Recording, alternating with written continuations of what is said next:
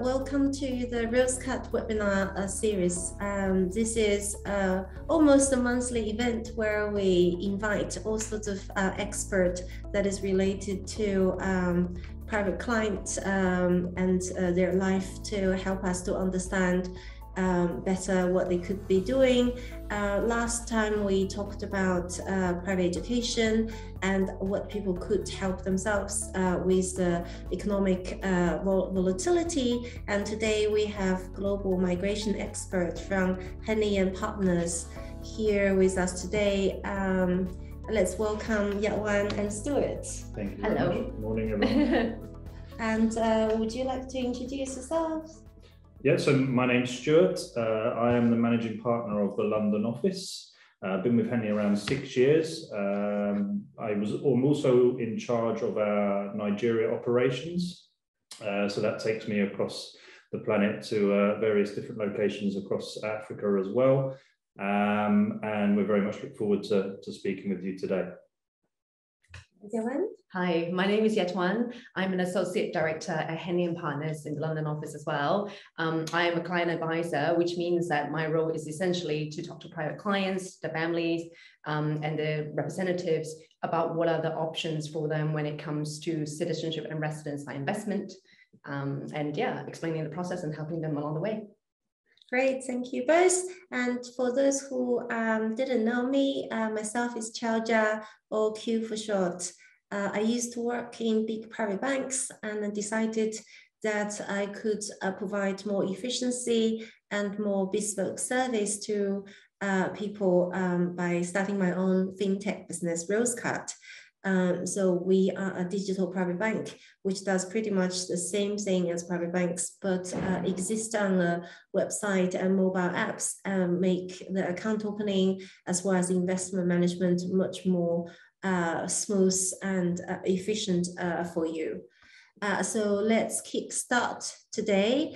A bit of admin, please do drop in your questions into the Q&A function or chat along the way. We will have about 45 minutes presentation and then answer your questions towards the end. There will be also a poll to understand how you like today's webinar and if there's any other topics you would like to explore. So risk warnings, because of our investment business, that the value of investment can go up and down, and you are taking essentially risk for the potential return, and past performance is no guarantee of future performance. Quick one. So today's topic of exploring new frontiers comes at a time where people are worried about, their home country economy, and they want to see what other options. And together with the benefit of realizing actually you can do a lot of things from a remote setup. Employers and are much more, flexible on this compared to just 3 years ago. And some of our audiences, are wealthy entrepreneurs in certain countries where they want to explore, what other options I could be having. I could, move my own family, or I can move part of my team. So the Henley Partners expert here can talk you through the motivations and different citizenships and what are the best programs. So it's essentially of, having a bit more research before you make an informed decision, rather than what we talked about, the past dependency. Okay, my friends did this, therefore I should do that, which may not be suitable, the best optimal option for you. And another thing is that we understand some entrepreneurs think, okay, I can just move somewhere and try with a tourist visa or with, my passport. I just learned something from Yat Wan that my British passport is less valuable and does not actually allow me to automatically to move to Portugal to work. So, I need a solution myself if I'm thinking about going somewhere else. So we already have a customer. Yes. So I think, hopefully you will find this content interesting, and how to do things in a more informed manner. Here we will have a quick intro on Henley and Partners. Over to you. Thank you very much. Okay, so Henley and Partners is now approaching 30 years old. Effectively the concept of residence and citizenship planning was created by Henley and Partners back in the late 90s. We serve internationally mobile entrepreneurs and investors, but what sets us apart predominantly from our so-called competitors is the fact that we actually have a government advisory board. So what does that mean? That means that we actually help governments set up, implement and run their citizenship or residency programs across the world. We've been responsible for doing this for a number of the world's leading migration programs. So we now are 39 offices worldwide. We are about 400 staff. Like I said, I mean, this slide's slightly old. We're approaching 30 years of leading the industry. We have now 34 programs available, so there is something for everyone. You know, these prices range dramatically, but that we have a program that could suit most high net worth individuals. And the actual work we've done on the government advisory side has raised over $8 billion for countries in question. And this is really, really important. You know, lots of people see this as a controversial industry, which probably comes from a lack of understanding, but this really is beneficial. You know, Malta as such, with the program we designed in Malta, was one of the jewels in our crown, and it's actually helped Malta survive COVID. It's raised a huge amount of money for them, and each and every one of the investors, which you may well become, actually do benefit the country in question as well. So it's a win-win for both client and government. That's a very interesting point, Stu, that you just raised, because I think, you know, we talked about borderless investments for people. And as part of that, if ourselves could be borderless and explore sort of freedom more than before, that's really beneficial. That's essentially what it runs the capital market and the world economy, right? Absolutely. So what do we do? So effectively, we see clients through the entire process of obtaining them an additional or alternative citizenship or residence. It's quite as simple as that. Why would you be looking to obtain an additional citizenship or residency? Now, the numbers are, the reasonings behind that are vast, and each and every one of our clients has their own reasonings for it. But here we have a few examples as to why they would do this. So it's visa-free travel is a predominant sort of reasoning we hear from our clients. You know, some of our clients come from countries where they can travel to 30 countries globally without the need for a visa. A small investment or donation to a certain country can increase that to 150 countries on average, and can go as high as 190. So as you can see, it takes significant amounts of time to obtain visas. Some countries only offer single entry visas. Access to other passports may be crucial, such as times of civil unrest, political instability. You know, we've all seen what's happening across the world at the moment. Having an additional residency or citizenship can be priceless, and I genuinely do really mean that. So citizenship from a small, peaceful country is considered as a form of protection when traveling as well. High net worth individuals consider alternative citizenship and passport as the best life insurance you can buy. And I was speaking with a life insurance company recently, and we actually said we would do great work together, because what we're offering is an insurance in both ways. There's no question about it. Investment in future. Acquiring a second citizenship can be an investment for the future and allow the applicant, along with his family, to enjoy all the benefits. So we have people from countries where they are persecuted purely because of where they were born. No one on this planet can choose where they are born. I consider myself to have won the passport lottery, so to speak, because I automatically obtained a British passport. Some people very much don't win the lottery, and they are persecuted because of where they were born. So this allows them legitimately, and if they're a fit and proper person, to obtain an additional passport, but it doesn't make them any less loyal to the country in which they were born. They can maintain that residency or citizenship should the country allow. To renounce citizenship, an individual must first obtain another. So this gives you another option. You know, lots of people wish to no longer be associated with the country in question, and this allows them to be able to do that as well. So citizenship by investment and residency by investment are obviously very different. So the citizenship by investment term describes the policies of a country in which a foreign person may gain citizenship through significant capital contributions to the countries. Put it in very simple terms, you make an investment in that country. If you're a fit and proper person, they will in exchange, having passed all the rigorous due diligence processes, you will obtain a citizenship to that country.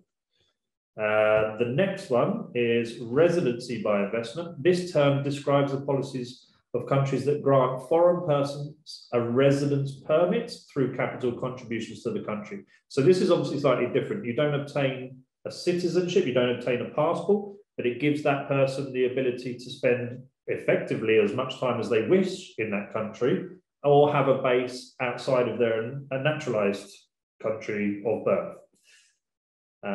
So quick question sure. here. If, for example, the UK program we will cover later on as an update, you can obtain the residence by investment, and then you can obtain citizenship if you meet additional requirement. Yeah. So do you help people to strategize on both? Yeah, so I mean, each program has their own rules. We have citizenship programs that go straight to passport. We have some that are residence, which can lead to citizenship. We will advise them on every single aspect of it. Some of them will never really lead to citizenship, but we can address that, and we'll take them through the entire process and guide them as to which one will be the best for them, depending on what their criteria is.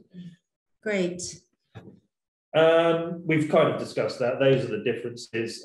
Citizenship, in a more technical term, allows you to vote, can be passed to future generations, allows obviously international travel via that little book that you get, which is known as the passport, affords protection from the state.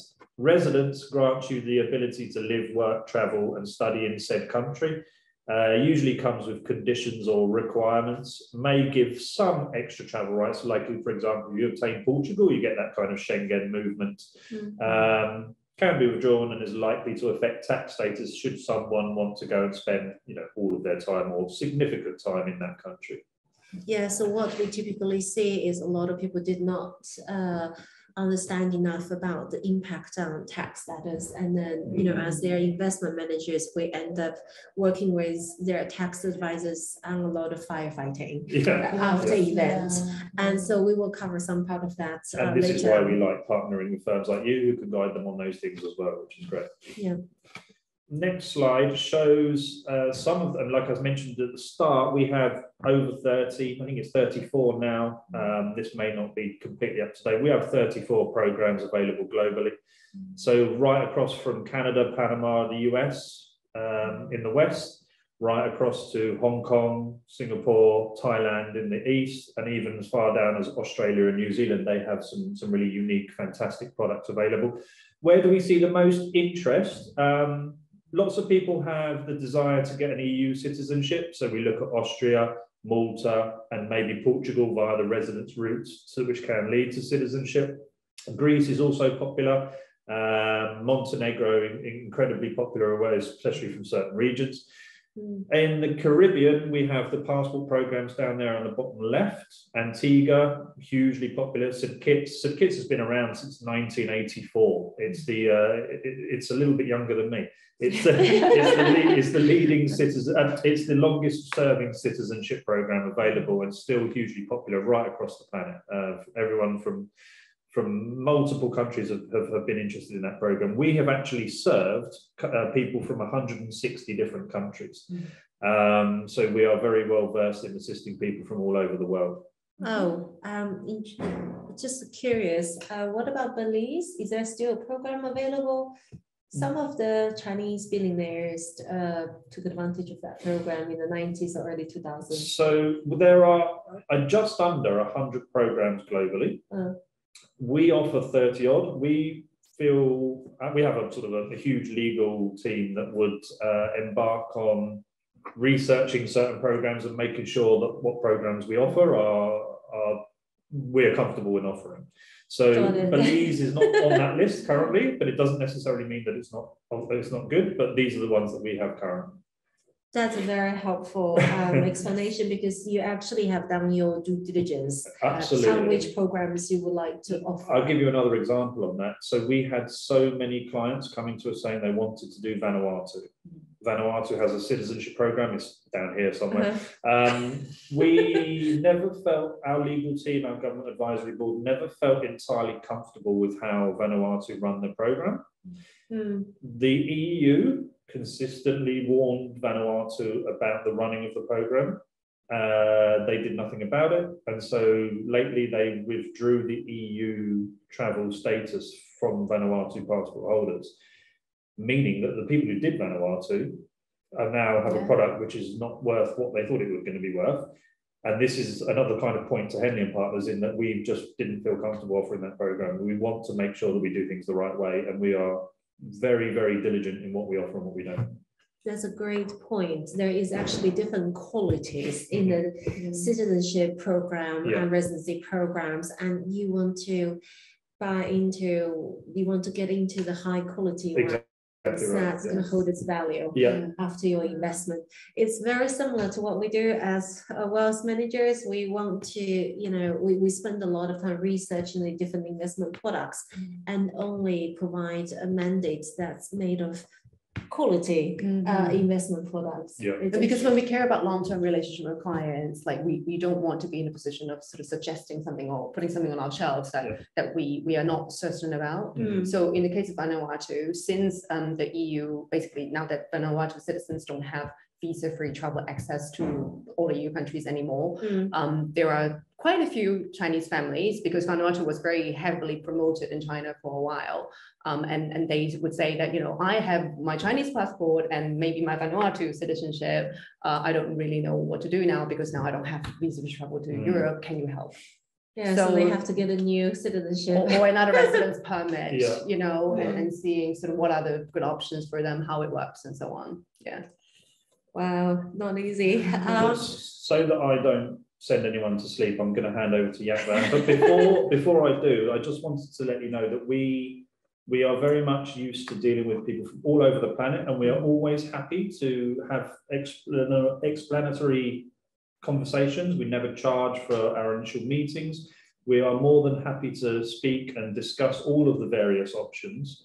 And what we're doing here doesn't make you any less loyal to the country in question. I often get told that, why would I want another citizenship? I love my country. We're not asking you to not. This is just giving you another option. So it's something that is very popular within the high net worth community now, and it really is hugely important, as important as sort of succession planning, and very much a hot topic. So we'd be delighted to speak with anyone who has any interest in it. But I'll hand over to Yat Wan so that she can take you through a little bit more of the options. Thank you, Stuart. So in front of you, you might see a slide with lots of numbers. Not sure how clear you can see it on your screens, but essentially this is a comparison chart, or a simplified comparison chart of the leading citizenship by investment programs. When we say citizenship, of course, referring to what Stuart was talking about, it means at the end of the application process, so you choose one of these countries, the end result will be a citizenship certificate, essentially, and passport. So the range is large. So on the higher end, you would have, Austria, 3 million or 8 million euros investment. Malta is over 1 million euro. And then for the Caribbean countries, on the other end of the scale, it would be, around 100, 150, 200,000 US dollars. So therefore, there really is something for everyone. But of course, when it comes to the question of which one suits me and my family, that is the sort of conversation that we have with our clients on a daily basis. So it depends on various things, like how soon does someone want a citizenship? What is the objective of doing so? Is it more for visa-free travel, or is it for, relocation in the future? Or is it for like, they want to make sure that they have an EU passport, or in some cases now, let's say if a client is from a country where there is unrest, or war going on, then they would ask that, which one is the one that I can get the fastest, or sometimes recently with the Russian-Ukraine situation, there are restrictions that are placed on, for example, Russian and Belarusian nationals. And then so the conversations with those clients is more like, what is available to me now? And sometimes these kind of, you know, we would talk to a client for maybe some months and some cases, some years already. And we would always say, like, you know, it's time to act now, think in advance, try to get it planned, because it's not something that, you know, even the fast processing, it cannot really be for the Caribbean, it's 3 to 6 months, or for Austria, it's 2 to 3 years. So you can't really just get it tomorrow. And if you wait until when something is maybe not ideal in your home country, and then you come and say, like, can I get a passport right away, or can I get a citizenship right away? That's just, it just doesn't work like that. It's probably too late by then. Yeah. So that's yeah. So these are just some of the programs that are available for the citizenship side. And of course, not every client wants another citizenship because maybe their home country doesn't allow it, or maybe they don't need it urgently. Like, let's say if they're original passports by birth is you know, they're not in a rush to do so. Then on the next slide, you will see the residence option. So residence by investment options on the top part of the chart, that's the European programs.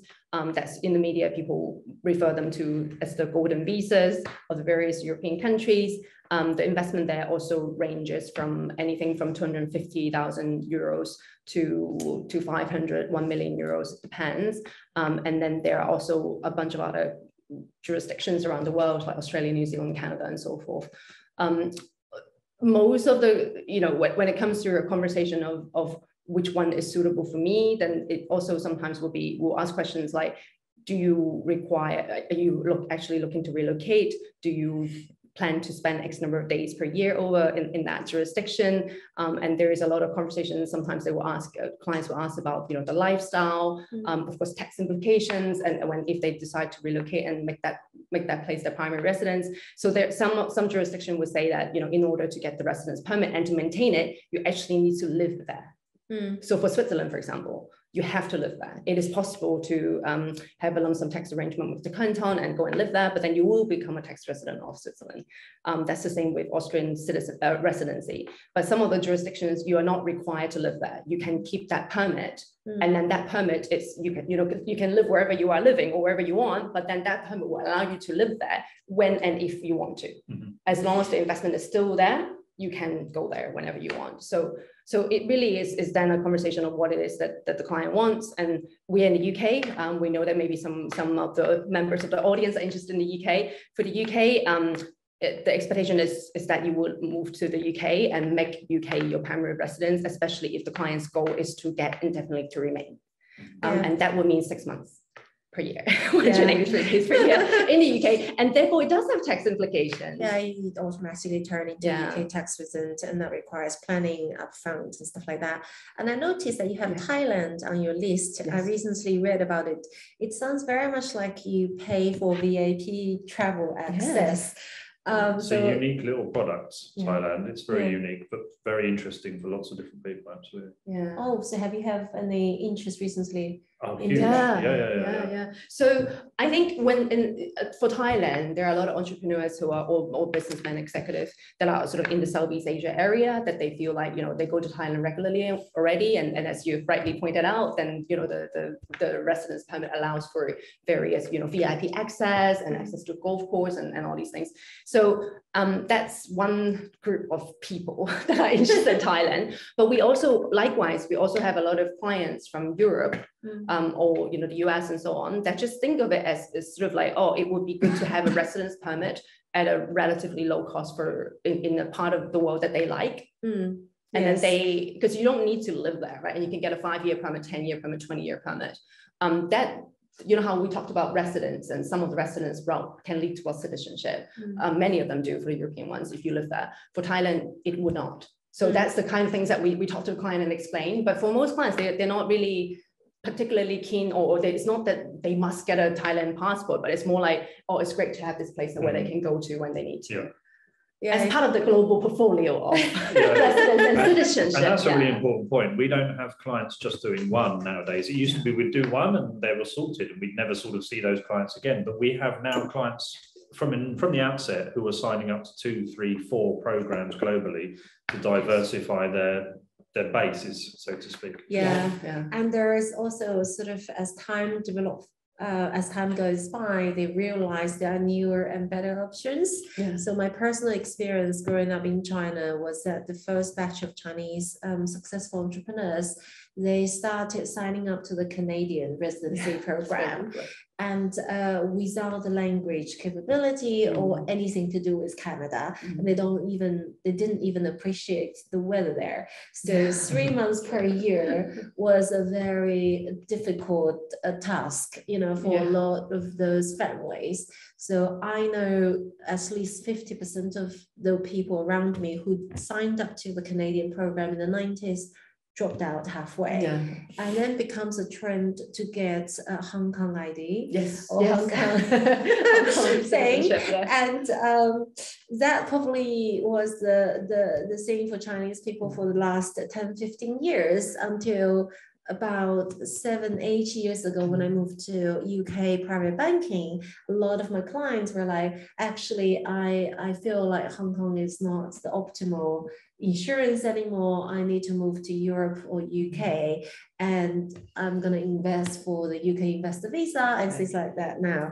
So as time goes by, they realize that different programs or different needs as their lifestyle or business needs involves. And then, maybe like what you said, having a plan to have 3-4 things in the portfolio is a thing they could start thinking about. There's no rush to have it done overnight, and it's impossible to get it done overnight. But having the conversation and keep the ideas explored, that's important. So we have provided a list of frequent asked questions where you guys can jumpstart, and if you have any questions that you want the guests to answer live, please type in the Q&A or the chat function, either is fine. So first one, what are the benefits of Caribbean citizenship by investment? There's so many islands. Which one? Sometimes the client will ask which one of the 5, like what are they like? Some of the clients would have been to all of them. We know they My question would be, which is least impacted by the typhoon or any hurricanes? Hurricanes. And we would try to give the clients a bit of an overview of how they differ from each other. And it depends on what the client is looking for as well, because there are certain, like for example, Grenada. When you are a Grenadian citizen, then after you become a Grenadian citizen, it is possible to apply for an E2 visa to live and work and start business in the UK. In the US. In the US, and therefore some clients have that as a longer term goal. And if that is important to them, then Grenada it is, because then it's only Grenada out of the 5 that offers that. Or some clients would say it's very important to me to have visa-free access to China. And if it's on the basis of that, then we would say, Dominica has visa-free access to China, so does Grenada, and not the others. Oh, great. So some of the clients will, however, say that I want to make sure that the country has no visa-free access to China. If that's the case, then we'll talk about the other ones. Or some of them would say like, oh, I have a friend who's done some kids. I don't really know exactly why I like St. Kitts, but I have many friends who've done it, and I think that's what I should go for. So that's what we would. That's their social circle kind of move to St. Kitts. Often these things comes in trends and waves. So we'll find a big batch of certain people doing it from certain countries, and they'll all do Antigua. But it might not necessarily work. They might want access to the US, and therefore they would probably be guided towards Grenada, or they might just want specific access to a certain country, and then therefore only that country would work. They're all fairly similar. They're all fairly similarly priced, but once you start adding family members, etc., it can be quite the difference in costs can be quite big. So it's always important to understand the nuances of each one, and that's how we would help. And for the Caribbean, for all of the 5 countries, you would have as a basis, I guess, either the non-refundable contribution option. So that's when you make a donation, or you can choose to invest in real estate. It's usually government approved real estate. Some clients will be happy with one or the other, or sometimes some of the clients will say, I don't want to donate, but neither do I want real estate in the Caribbean because of hurricanes and various reasons. Then we'll say, for example, we'll be able to say that, St. Lucia has a government bond option. And some clients like that, because then they're like, well, it's a 0 interest bond, but but at least I don't need to do one or the other. And so the programs have a lot of I guess Nuances. they're quite nuances, and they're quite also innovative in sort of coming up with different ways of that would be suitable and trying to see what competitive market as well. Yeah. Right? So I guess it's a sort of a matchmaking between the family's needs in terms of access, as well as the choice of investments and potential lifestyle as well. So an interesting point for the tech entrepreneurs, because a lot of them might want to expand into US and US work visa, or there is something similar to exceptional talent visa in the UK is still very difficult to obtain. I had a few friends went through that. So there you go, you have Grenada on the menu. If you want to route into US for business expansion in the future. We have many clients doing Grenada purely because they can then get the E2. It's hugely popular. But as an investment manager, I would say you need to do your tax planning way ahead of moving to US. And there's also a lot of restrictions. You know, if you don't do it well, it means 30% off your net worth. We'll talk about that later. But, you know, so these are all trade-offs. And some clients say, you know what, the US represents such a huge market to me. Even after 30% discount on my net worth, I will be still worth more than if I get stuck in the UK. And then you make an informed decision. Don't say that about the UK. On that basis, So great.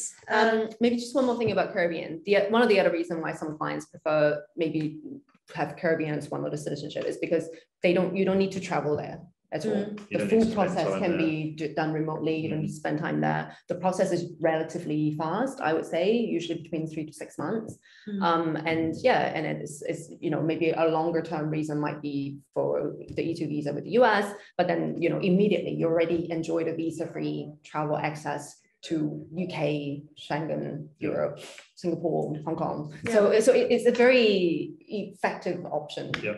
For some great. Good to know. And European countries, what are we seeing? I'm seeing a lot of Portugal and Malta. Correct.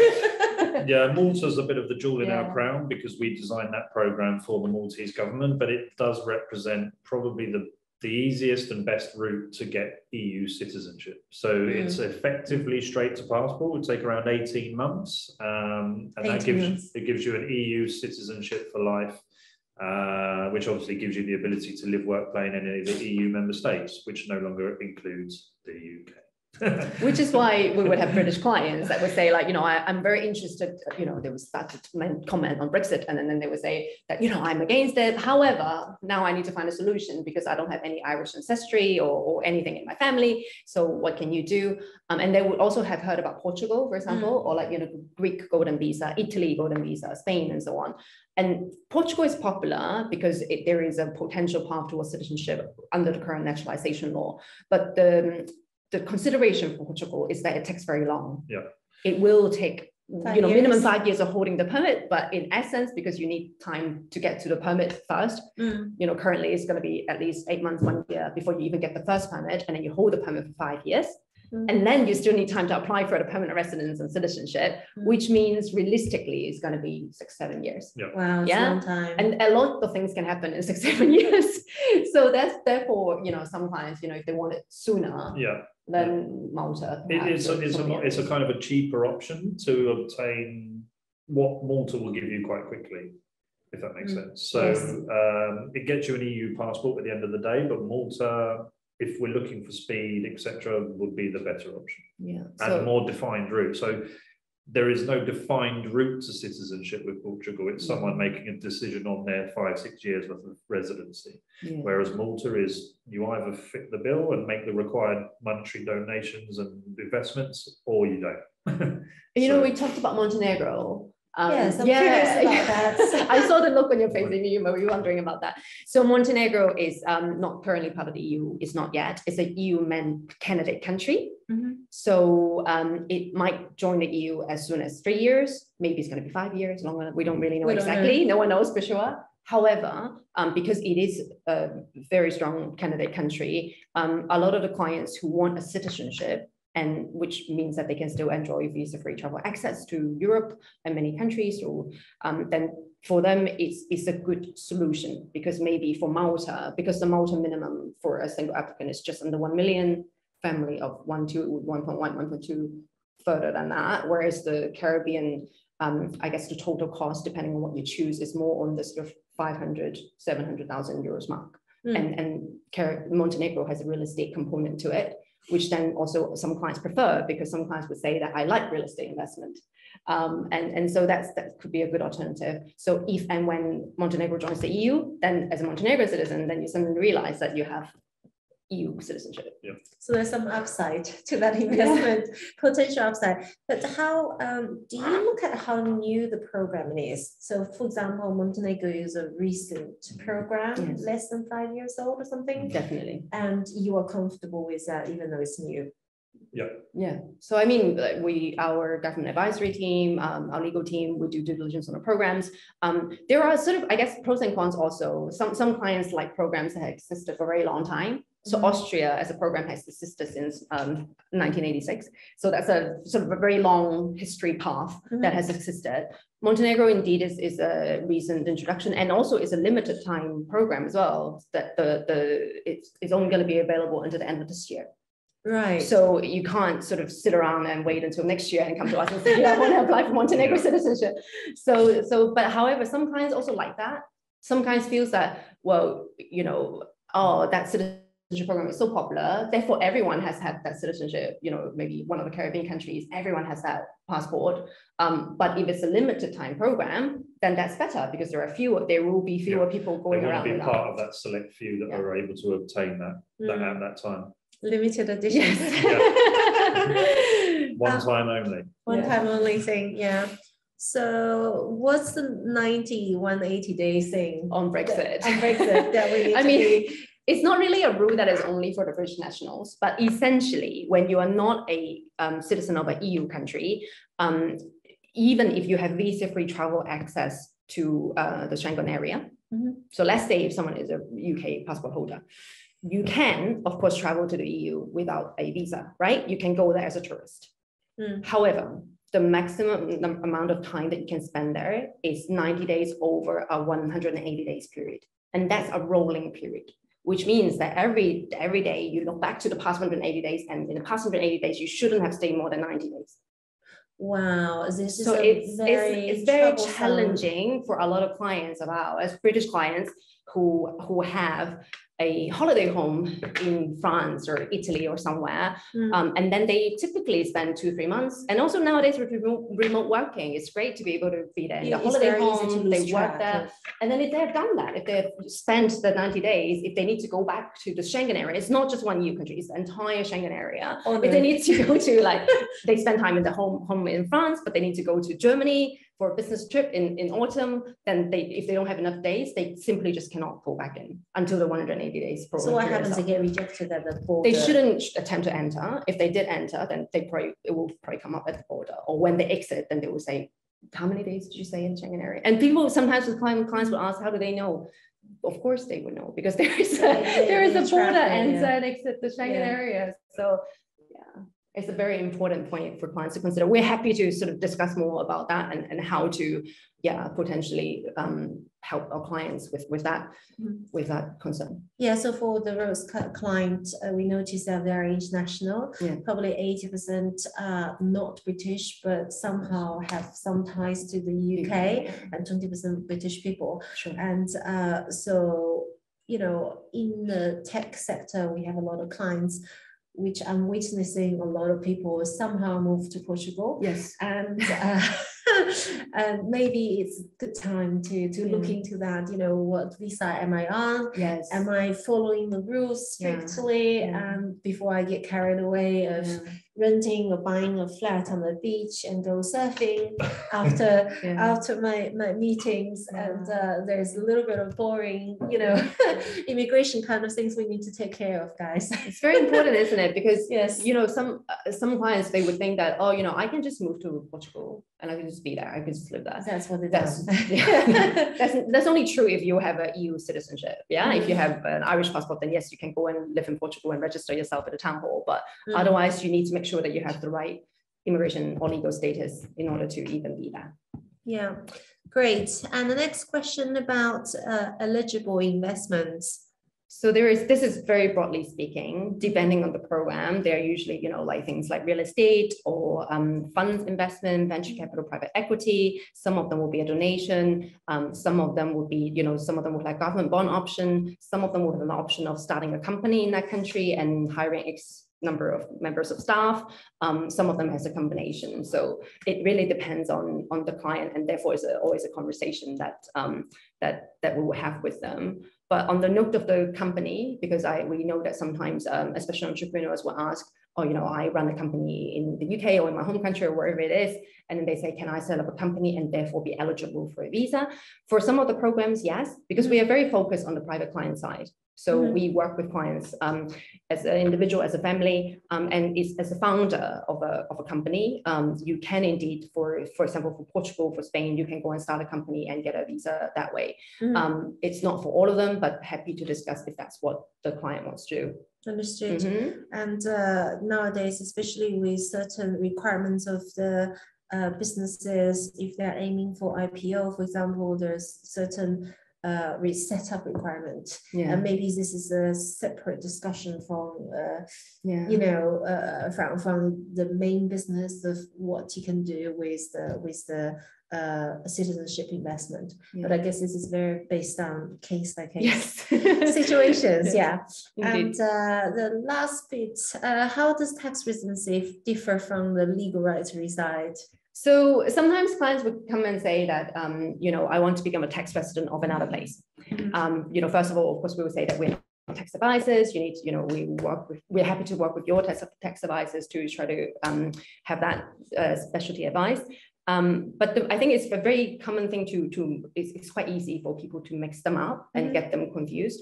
But of course, I think that's the key thing that we want to mention is that if you're not a legal resident, if you don't have the legal right to reside somewhere, you can't really become a tax resident of that place. So you can't, for example, as a British citizen, just an example, to say that, well, I want to become a tax resident of Malta or Portugal or Monaco, and I just want to be a tax resident there. You can't, as a tourist status, go and do that. So therefore, we would need to figure out the visa part, the residence permit, the citizenship part.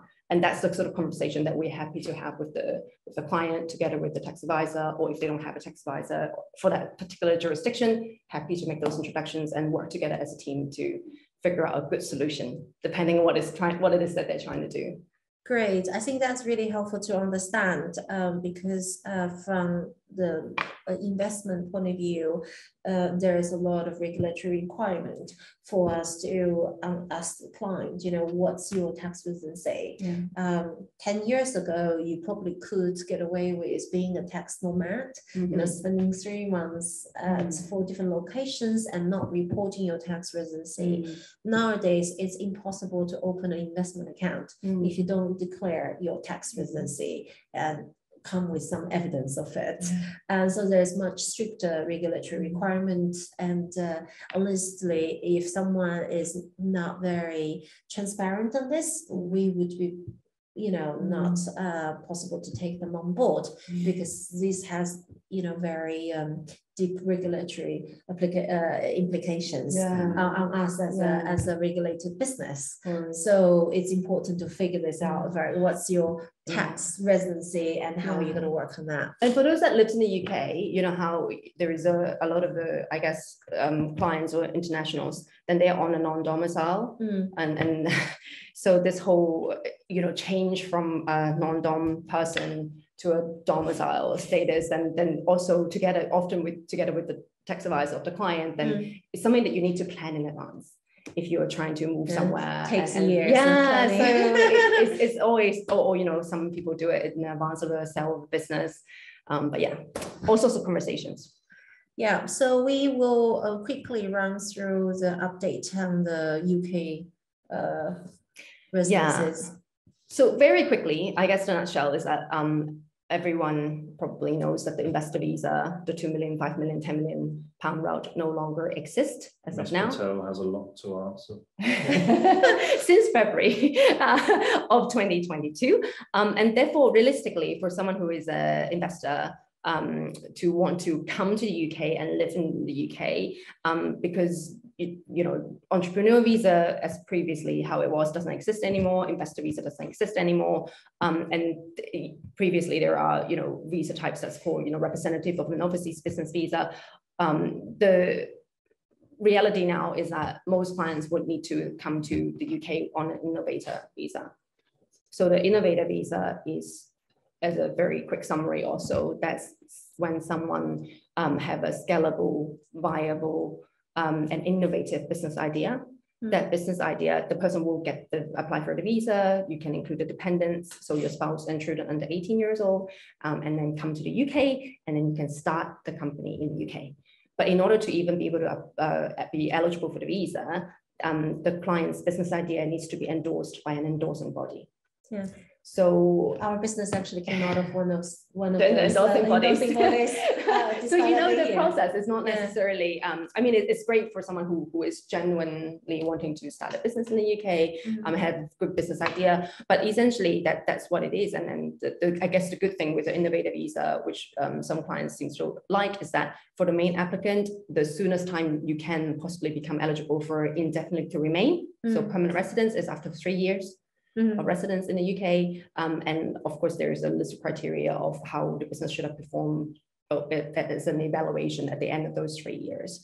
But yeah, so I mean, this is great for experienced business executives and entrepreneurs. It's definitely not a passive investment route. There is minimum English language requirement, which some clients from certain parts of the world might find difficult, but it's just, I mean, it's something that is available now. And of course, if there are other visa categories later on, then we shall see. We shall see. Great. Thank you for that. And then the second part is a quick summary, or let's say a quick update on what Rosecut does and how we can help people, not the money that you're going to donate or invest for your residency or citizenship, but the other bits of your personal wealth that requires planning and investing and managing on an ongoing basis. So here is what we stress about, focusing on the big picture. Your net worth is your assets minus your liability, and your investable assets is your net worth minus your home and emergency cash. What that means is that, for example, your assets might include your business, which is highly risky, upside, but illiquid, and your net worth, it might include some other liquid investment with the wealth managers or other things that you do like real estate. But we help you to look at what portion is liquid versus what not liquid, so you would be free from liquidity squeeze when you move to a new country, or you can have better optimizations. Example, if you have an offshore account where you can use that financial investment in the offshore account as a collateral to get a Lombard loan, which is cheaper than getting the mortgage in the UK if you want to buy a property in the UK. So, a lot of times we help people to set up their accounts in a way that is a very easy, optimal infrastructure for them to enable them to move to a new tax-resident residency location, or to invest the money in a way that allows global mobility. In the past, we've seen people who are globally mobile, moving country every 3-5 years. And now we are seeing people who are what we call globally fluid. Is that they were in the US last year, they come to UK this year, and next year they're off to Portugal. So the kind of move is accelerated in the speed and the scope. And for this, I think, it requires work on both looking after your money as well as your residency eligibility. And what we would say are the key things before investing is that you need to outrun inflation, and cash is no longer king, especially with inflation rate at 6-7% or potentially passing 10% later this year. We need to protect, our wealth from being taxed away. If we have any left. If we have any left. And second, earn financial freedom. Financial freedom is defined as when you no longer have to work for money, even you can choose to. Now, this may sound simple to people, and people would say, okay, I have 20 million pounds and I definitely have achieved financial freedom. But as a financial advisor, I would say it depends. So if you're spending $500,000 a year and you're not earning, more than, let's say, 200K a year, that means you have 300K erosion on your 20 million. And you, at this speed, if you're relatively young, not in your 70s, you are more likely to die penniless. Or become penniless before you die, despite you have 20 million. So financial freedom is a very relative definition of how much you own, how much you grow and maintain that assets compared to how much you spend on an annual basis. We have clients who spend 50K a year for a family of 3 living in central London. I don't know how. Well, I was going to say, they need to give me some tips. And we have clients who are young and single and spend 600K a year. And we have to help them to budget and plan the investment on that. And retirement is not given, it's earned through that. And if you are, especially if you are thinking of donating a piece to a program, then you need to think about, okay, what else do I have to make sure I maintain or reach my financial freedom? And now, we have volatility in the financial markets due to the war, due to the US Fed increasing interest rate to tackle the inflation. So it's a difficult environment, but it doesn't mean people should not invest for the long term, because this is, lifelong responsibility, obligation if they want to maintain or achieve their financial freedom. And I'm curious of what are the kind of questions you get from your clients on the investment side when they are thinking about immigration. I think a lot of clients ask about, especially if they are not from UK, Europe, they would ask about, they're interested in having a financial advisor or an investment account somewhere outside of the home region. So I think a lot of them are under the impression that maybe that's not really possible. Is that the case? No, so I think this is what people confuse retail banks with investment providers like us. So retail bank is where you get a bank account to put cash in, to maybe salary or maybe support from your family to cover your daily expenses like going out, rent a property, pay for your electricity bill. So for example, if you move from China to UK, and this is what you need to do to have a UK bank account, but that does not necessarily mean you need to move all your assets from China to the UK, because once you bring assets on shore, you are subject to the UK tax and you have investment restrictions, depends on what it is, right? So typically we advise clients that only bring the money is needed to UK onshore. For example, your investor visa mandate, which we manage here and provide a rather flexible and good return for clients. For example, we would invest into 100% equity if you're happy with the risk, and typically that gets 10 to 20% return on an annual basis, compared to if you just put into bonds, which has performed poorly this year because of the war. And then if you want to buy a property, I'm sure in the UK with 1 million budget, well, as I said, you could just put down 200-300K as deposit and get an offshore loan instead of a mortgage, because mortgage is more restrictive and expensive and typically requires you to have assets in the UK or have a job in the UK, which is not typically possible for some of the clients, right? So I think this is what we could really help people to strategize together with the immigration consultants like you. And so this is what we talk about, investment with no boundaries. investment account is basically where you want a eligible country that is typically offshore, let's say Jersey, Guernsey, in the Channel Islands, or Switzerland, despite Switzerland has gone through some pressure in the recent years, or Luxembourg, which is not typically for private clients, but for institutions, or Liechtenstein. They have the infrastructure and good rules of law to protect your assets. So you book your assets there and give the investment right to a specialist like Rosecard. So it's usually a very interesting triangle. The client lives in country A, and the investment is booked in country B, that's custodian, and your investment manager sitting in country C, like UK.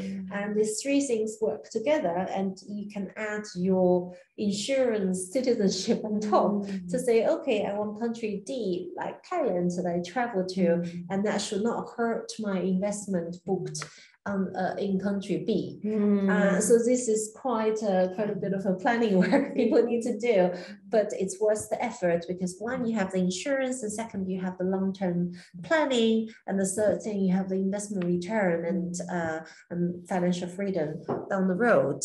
And so, we're running out of time, and we would just quickly go through what Rosecard is about. As I mentioned, we are a mobile app with a website and web app to provide accessible and safe private banking style investments.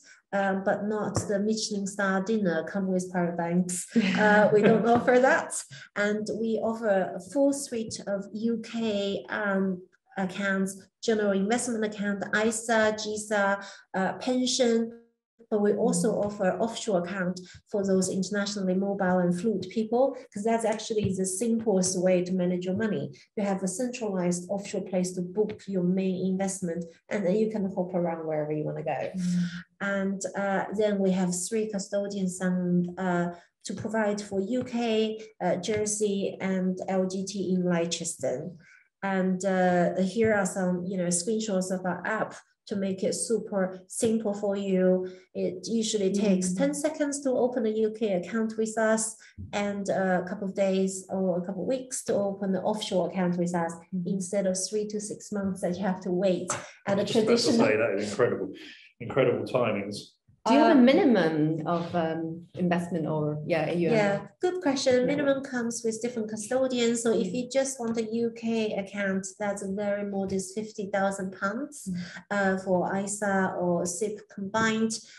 We bring the minimum down to make it available for much more people than the top. The richest people for the private banks. If you need an offshore account, it's between 100K to $500,000. Depends on your requirement of the custodian and investments. And what's more important is that usually the banks will charge you $5,000 to $10,000 to do your financial planning. We build it into a software that you can download and use for free. So this is very much using the power of technology and automation to provide convenience. You don't have to plan a meeting with a consultant 2 weeks ahead and travel to central London to sit down in a beautiful office for 2 hours to do that. You can do this at midnight at your fingertip if you feel like it. So I think that's the convenience. And a lot of our clients are the young, aspiring and successful entrepreneurs and professionals who appreciate the efficiency, cost saving, than let's say the traditional white glove service. And for us, we really want you to focus on the long-term financial planning to know why you are investing, where you are heading towards. So that's a very quick run through of Rosecard's offering, and feel free to reach out, ask for the questions about your personal circumstances. We are digitally led, but we have human advisors on the other side of the Zoom screen, just like myself. So we will answer those questions. How does the human side of this work? Do they book a meeting, or how does it work? Because it's mostly managed in the app, isn't it? Yeah, so very good question. So there's a process. First of all, you can download the app and create a user profile yourself. And like I said, do your financial planning and, see, okay, here's my income, here's my monthly spending, here's my assets and liabilities. How much money do I have? When do I reach financial freedom? So you might be very surprised to hear that actually at the speed of my saving and investment growth, I can stop working in 10 years' time. And you'd be like, okay, I want to spend more when I retire or when I have options, then that figure might go from 10 years to 15 years because you want to accumulate a bigger size of pot. Or you say, actually, I want to, spend less and be free from what I'm doing, and to move to a different country like Thailand. I somehow Thailand stuck in my head, and then you can strategize your numbers in a different way, and then you are ready to move to Thailand in 5 years, right? So we help you to do all this strategy to achieve what you want to achieve financially. And then you can book a call with us to realize that plan, to say, okay, I need to invest my money to realize that, and I have some further questions that your app doesn't answer. Then we do a quick Zoom call, 30 minutes to 6 minutes, and then you can do digital account opening, like I said, and then we give you remittance instructions. You send the cash in, our investment manager look after the money, so you don't have to buy and sell yourself. You have better things to do with your life. And then you can just log into the app to look at your performance anytime you want. You don't need to call your investment advisor to say, send me a report to see how much how much return you have created. It's all available on the app. So a lot of the low value stuff that your investment advisor or their assistants provide, we turn into a software.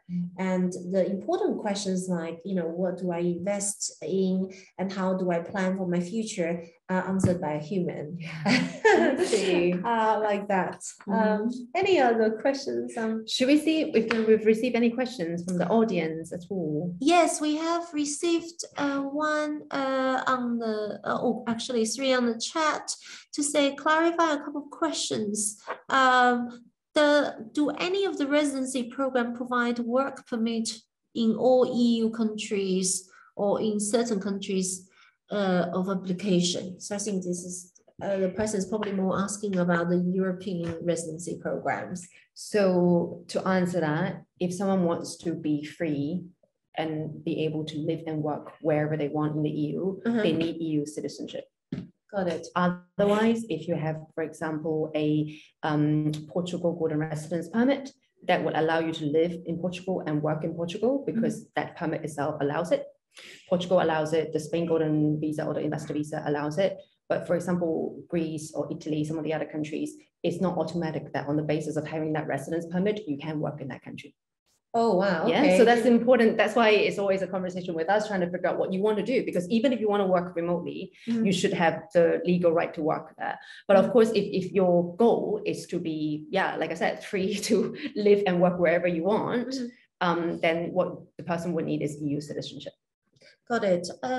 What's your view on the Estonia visa program? They were trying to encourage people to do that. Digital nomad. I think Estonia comes up quite a lot when it comes to the digital nomad type visa, because we focus on citizenship and residence by investment. So it's something that we know of and we do have an understanding of, but it's not something that we directly assist with.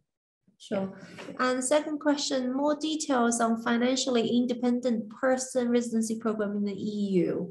Were there any provide work permit in the country? Yeah, so I think the person asking is referring to the type of like maybe passive income visa. So there are certain visas that maybe it doesn't involve as big of an investment, but then by making sure or proving that you are able to sustain yourself, you get a visa to live in that country. So that suits some clients because then they don't need to make the investment, and then as long as they say that I am able to support myself, I have an income of X and X amount, I live in Portugal, and maybe Portugal will give you a visa. The reason why some of our clients, even though they would be eligible for that, and that would enable them, for example, to move to Portugal, they would still make the investment to go with a golden residence permit, is because that sort of passive income visa is only going to be valid for as long as you're going to continue to live in that country. So let's say if you get that, you apply for that permit with the Portugal example, you live in Portugal, but let's say if 2-3 years time, you realize that what you want to do is either to bring your business or you just want to become a resident of the UAE, you want to move to Dubai, then that permit is not valid anymore, right? It's the type of clients that work with us often have a longer term goal in mind, that they want to achieve permanent residence or citizenship. So in the case of Portugal, then the clients would say, well, even though that is possible, I don't know if I'm going to be able to commit to living in Portugal for 5 years. It might sound like a good idea now, but I don't know if that's what I want to do because life happens. Therefore, then the clients would say, I would rather make the investment, get the golden residence permit, live in Portugal with it, but that will give me the flexibility of that I'm not required to stay in Portugal, because it's only on average 7 days per year for the golden residence permit, right? So then what they can do is to be in Portugal for 2 years and then decided that that's enough. And then they want to go to Dubai while they still keep the Portugal permit, which is then not possible with the passive income visa. I see. I think that's a great point. That's probably, you answered the third question. Are there any digital nomad programs in the EU? Because I think the focus of those digital nomad programs or visa-driven programs is to provide immediate temporary solution, right? It's basically a permit for that time. Yeah, for that country whereas where you want to you guys are more working on the long term of being able to provide people a hedge, insurance. Yes. On the more sort of deeper level, if my understanding is correct, is that if there's a war, if there is any worst case scenario like insurance, another pandemic, and then you have the chance, have the flexibility, right? So I think this is the biggest difference between visa and citizenship, because visa does not give you a permanent solution. And I think a lot of my clients realize that having the indefinite leave to remain in the UK is not sometimes enough. If you need the full insurance, you have to go for citizenship. We tend to be very clear with anyone who will inquire with us, like the difference between the residence visa, longer term residence visa, investment visa, permanent residence. What it really means, is that really permanent? What do you need to do to keep that permanent residence and citizenship? So it's really is a conversation that we have. The second question is, do you expect something to replace the discontinued Tier 1 investor visa? So the very difficult to predict, as was the actual closure of the initial program. We don't know for sure, but I would assume that if it does come back, it'll be once the world calms down a little bit, and it will very much be more business orientated, less passive investment. It'll actually be potentially job creation, actual business ideas, etc. Still slightly edging towards more the innovator and the old entrepreneur program, but with obviously a higher amount of investment. But no one knows as yet. But I would imagine that it created so much money for the country and was so beneficial for the country. I think they'll tighten up the due diligence and make it a lot less passive. Got it. Hope that answered your question, Ken. Sorry, we can't provide 100% certainty at the moment. The third question, which legal entity will hold my assets in case of EU citizens for Rose Card? So I think this is what maybe let's re-stress again, that your investment for EU citizens will have to be done in a way that's eligible for that particular EU country that you're applying for. So for example, if you want Portugal citizenship or residency and then citizenship, you need to buy a Portuguese real estate, which is not something Rosecard will manage for you.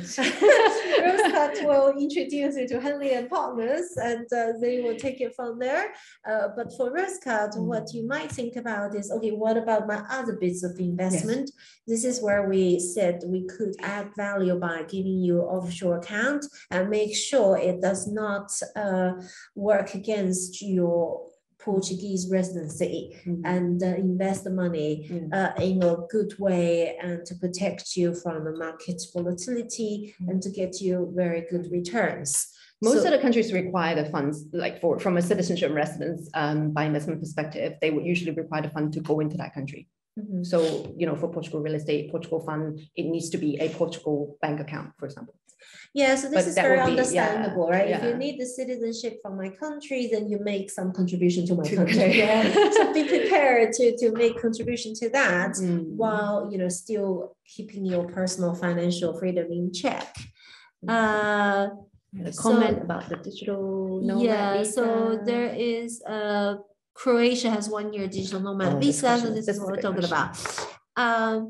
Yes, are there any restrictions for applicants from specific countries in Middle East for Caribbean CBI programs? So each of the residence by investment or citizenship by investment program,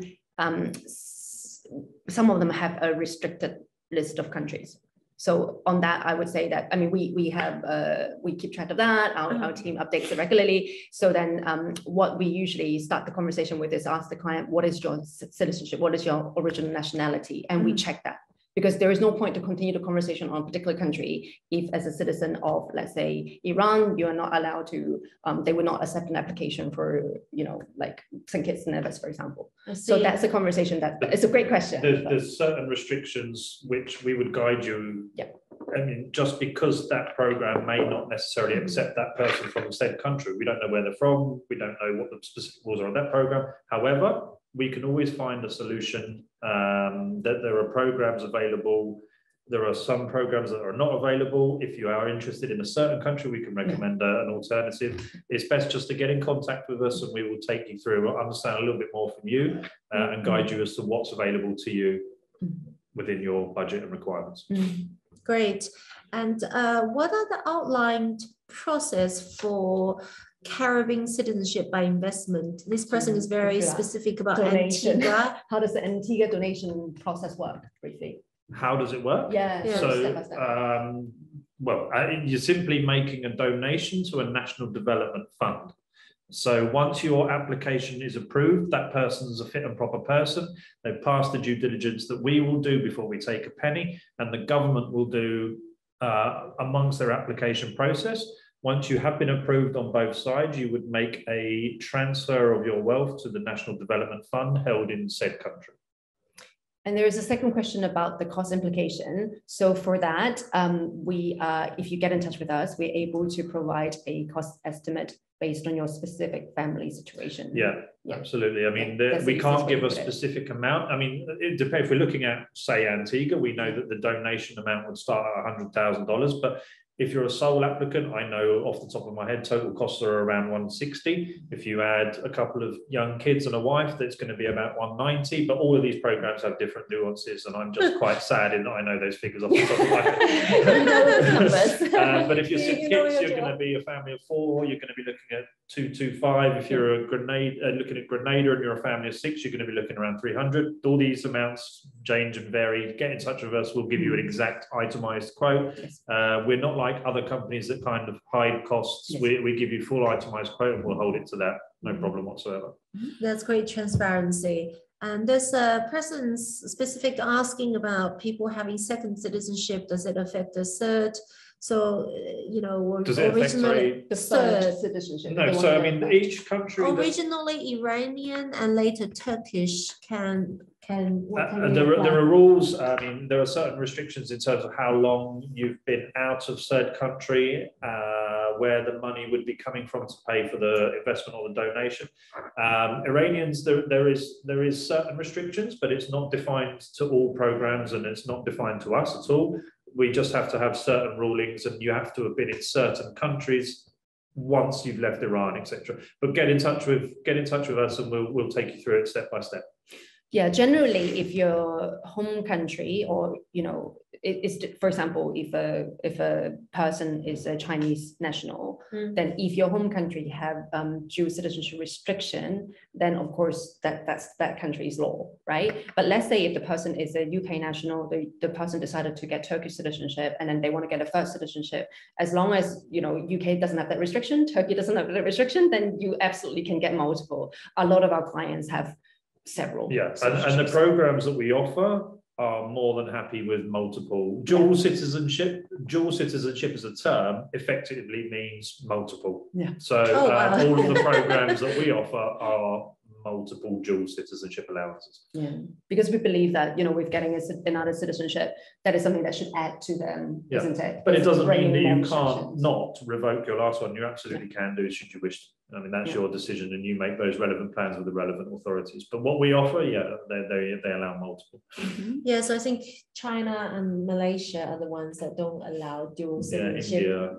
Or the Netherlands. There are a number of countries that doesn't allow it. And but once you're off that, then you have the freedom. Yeah.